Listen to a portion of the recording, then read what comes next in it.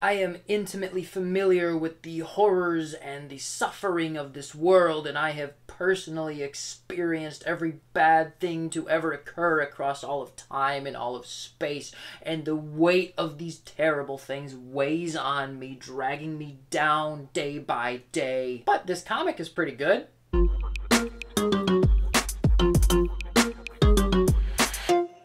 Howdy, I'm Kurt Williams, and today we're looking at issue 1 of The Last Mermaid by Kirk Kim. It's in this almost perfectly square format, which is kind of neat because it's novel, but it's also kind of annoying because I don't know where the heck I'm going to put it. I've never read anything else by Kim, but as I read in his letter in the back of the issue, this is the first comic he's published in a decade. And he's been thinking about this concept for that entire time, and you can really tell by the issue that he's put a lot of thought and energy into this story. Not a lot actually happens in this first issue. We have a whole lot of showing and like no telling, so we just have to get the vibes for the whole situation and the characters, which isn't a bad thing. It's a very simple idea with tangible emotions, and I'm a big fan of simple stories. I'm a simple guy and I like simple things. So in this issue we're following around this mermaid, obviously, who lives in this giant mech suit which has a bunch of water in it. She's in dire need of a water change, so she and her axolotl buddy named Lottie are looking around for some fresh water, and whether or not the fresh water is actual fresh water as opposed to salt water is not specified. I would assume that a mermaid is a saltwater creature, but axolotls are freshwater creatures, so I don't know how they could cohabitate, but maybe I'm overthinking it. So in this issue, she wanders across this desert that used to be San Francisco looking for water. She falls down a hole and her giant bubble gets cracked and she's flopping around without any water. And the very last thing that we see is a plant, which implies that there's water nearby, so maybe there's hope. And that is it. Now, we do spend a lot of time seeing how she can move around in her mech suit. She can either drive it like a car or she can walk it around like a transformer. We got lots of landscape shots with really good coloring work in there. There's this one ominous scene where we see that there's somebody up on the Golden Gate Bridge watching her, but that's the only scene that they show up in, and we have no idea if they're following or if they just noticed her and didn't really care. I suppose we're supposed to believe that he's following her. Most of the comic is spent showing us intense breakdowns of moments, like she's sleeping in one panel and then her eyes are open in the next panel, but there's no other change. Or it takes like 5 panels for it to show us how she transitions the mech suit from a car into a walking thing. Or there'll be like 3 panels where the axolotl swims over to her and then nibbles on her nose and then she wakes up. Which again is not a problem. I like that we have these really drawn out moments so that we can feel like we're waking up with her, or we can feel like the mech suit is changing while we're in it and we have to wait through every single step. The comic reads kind of like a storyboard for an animated TV show, which makes sense because Kirk Kim spent the last decade working in TV. So it feels like you're watching a show. It doesn't feel like you're jumping from one moment to the next like a lot of comics do. You're feeling every single moment, every single transition that the characters feel. So the character work, having a mermaid that's in this giant bubble mech suit thing, is a really cool idea. It's a great concept. We haven't really had a chance to dig into her character, and we haven't really had a chance to dig into the world. I don't really know what the scope of the story is other than survival. So overall, the story is just okay so far. We're really taking a lot of time setting the stage for further issues. The art is just gorgeous. The cover here is a great representation of the interior art. The lighting is all really well done. This panel in particular stood out to me because we have these really harsh lights coming from the top left, but we also have the headlight, which is really well done, and the little glowing lights up by the handle there. All of this is just really pretty. The section of art that stood out to me the most was when the water is draining out of her bubble, and we have all these great light effects of this dramatic lighting on the ripples of the water, and the way he colors what's outside the water already and what's still inside the water, and there's even a little bit of distortion for what's inside the water because you're looking at the water from outside of the water. It's just a kind of quality that you don't often see in comics. Like, this is a labor of love. I read the Wikipedia article on this guy and it said that he stopped drawing comics because he was sick of the monotony of it, but you really wouldn't be able to tell by this issue because he doesn't take any shortcuts. One of the things that kind of bothered me that probably doesn't bother anybody else is that the water toxicity level in her bubble rose way too fast. Like, it's on an exponential curve. And for the ammonia levels or the nitrate levels or whatever it is that they call toxicity in there to be rising that fast, she'd have to be like non-stop peeing, which maybe she is. I don't know how mermaids work, but I think I can suspend my disbelief long enough to enjoy the comic. And enjoy it I did. I'm gonna give issue 1 of The Last Mermaid a solid 8 out of 10. I think this comic was just barely a little bit too slow, but I do really appreciate how much time was put into each moment in the story, how we really got to feel like we were the main character. So if you haven't picked it up already, I wholeheartedly recommend it. This is a great all-ages book with real stakes, but it doesn't have like excessive profanity in it. Did you read it?